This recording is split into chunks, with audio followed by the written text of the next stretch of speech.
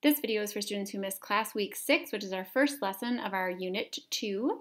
It can also serve for people who just need that extra reminder or review in terms of the content that was covered. So the goal of this video is to have students be able to describe density and then also calculate mass, volume, and density in problems. Step 1 of this lesson is to actually go into Schoology, into your course. Go to week 6, lesson 4, which is the in-class/Zoom lesson. Find the density reading.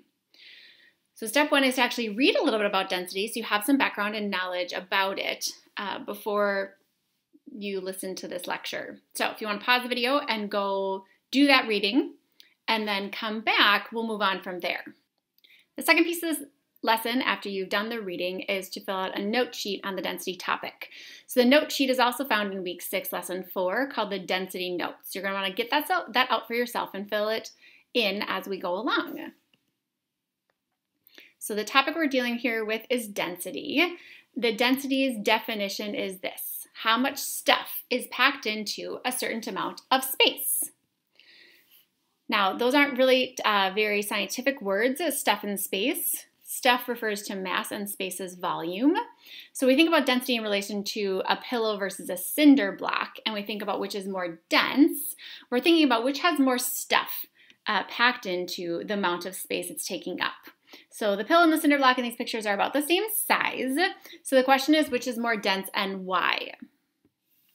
In the end, I would say the more dense object here is a cinder block, because while they're similar in terms of how much space they take up, this cinder block just has more stuff packed into that area, which would make it more dense, because it's the amount of stuff in the space that determines the density. The particle definition of density is very similar. Instead of talking about stuff, it's about the particles. So how closely packed the particles are in a substance.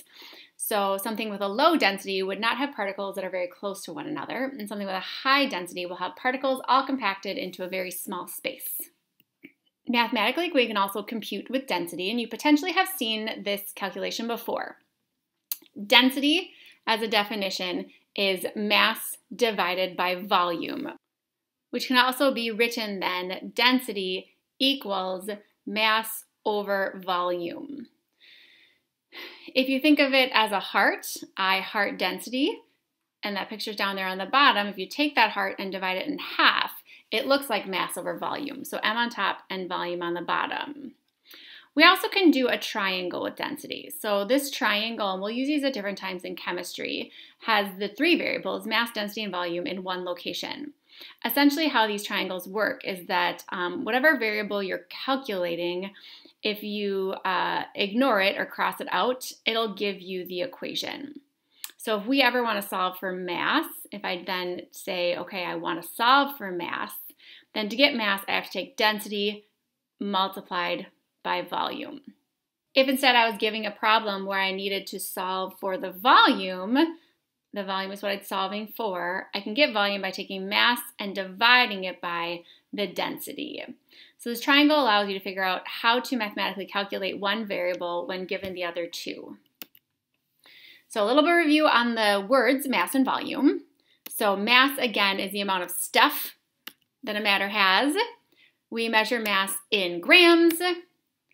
We use a balance to measure it. So you either use an electronic balance, in which case you read all the digits that are given to you, or a triple beam balance where you can estimate that one further place value in order to determine the amount of matter in the material. Volume then is the space something takes up, right? The space the object takes up. Units-wise for volume, we'll use mils or liters. Usually we're using a graduated cylinder to measure this if we're dealing with liquids, and most often in chemistry we are dealing with liquids. What we don't want to ever use for volume is a beaker, and as we noticed in the lab where we looked at the precision of our measurements, you just can't get a lot of numbers out in terms of a beaker. It's not very precise. So if we're not dealing with volume of a liquid, you can measure volume of an object just like you would in math class. So the volume of a cube is the length times the width times the height. And so that is always a possibility if you want to solve for volume. The difference here then in terms of units would be, since I'm measuring all 3 dimensions, it would end up with the dimensions cubed. So if I measured the 3 different sides, length times width times height in centimeters, my label would be centimeters cubed. If I did it in meters, it would be meters cubed. If I'm trying to find the volume of an odd-shaped object, so liquids you do with a graduated cylinder, regular shaped solids you do with a ruler, odd-shaped solids, for example, we usually measure by water displacement. So the way water displacement works is I would take a graduated cylinder and put some amount of water in, okay, some initial amount of water, and I would record how much water that was. Then you take your object and you put it into the graduated cylinder, making sure you don't shatter the bottom. So often we put it into the graduated cylinder at an angle. And then we read the new level. So essentially the object displaced some water, increasing the overall volume, but now the volume includes the water as well as the object. To find the volume of the object then, you just take the difference between your final volume and your initial volume, and that will be the volume of the actual object. The units then, since we're using a graduated cylinder to measure this, would be in milliliters. So let's do some practice calculations in relation to how to calculate density. So for question 1, you found a cup of gold-colored metal beads. You measure the mass to be 425. By water displacement, you find the volume was 48. Find the density. If you want to use a triangle, you can in order to calculate this. So the triangle I wrote down here on the bottom, if I wanted to find the density, I would cross that out, and then the way I'd find the density is mass over volume. You can also use the density equation. Remember, it's I heart density, so mass goes on top and volume goes on bottom, and you just plug in and solve like you normally would in math. So one problem-solving method you can always use is this idea of what do I want, what am I given, and how am I going to solve this? So given this problem, what I want to find is density, right? That is the object of question 1. What I'm given here is I'm given the 425 grams, and I'm also given the 48 mils. So those are the two things I'm given. In order to solve this, I'm going to use that equation, density equals mass over volume. And so here I have everything defined for myself, so I can just plug in and solve. So density equals then that 425 grams divided it by the volume of 48 mils. The density then, if you put it into a calculator and solved it, would be 8.85. And the label here is just the labels that already were, gram per milliliters.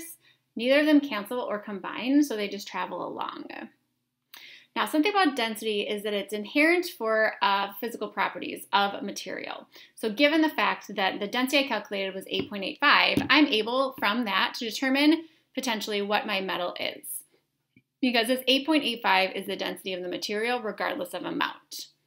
So given the fact that copper is 8.86, that means that this material I used up here was copper because they're the same. If instead I'd found the density to be about 19.3, then I would know that my gold-colored material was in fact gold because the densities are the same. So density is a physical property of materials that actually allows you to identify the substance based on the density that you calculate. Last problem down here, I want to throw a plastic ball in the pool for my dog. The mass of the ball is 125. What volume do I have to blow the ball up to so that it has the exact density of 0.5 grams per mil? So what I want in this particular problem then is I want the volume. The volume is what I don't know. What I'm given is the fact that I have a 125 gram ball, and I'm also given the fact that I want to have a final density of 0.500 grams per milliliter. So given my triangle down here, if I want to eventually solve for volume, the way you solve for volume is you take your mass and you divide it by your density. That is what my triangle shows me, which means that's how I'm going to solve this. My volume will equal my mass, which is 125 grams, divided by my density of 0.500 grams per milliliter. Put that into a calculator then, you find the volume ends up having to be 250 milliliters to make it that exact density. That's it on your intro to density, both in terms of trying to figure out what density is and how to calculate with it.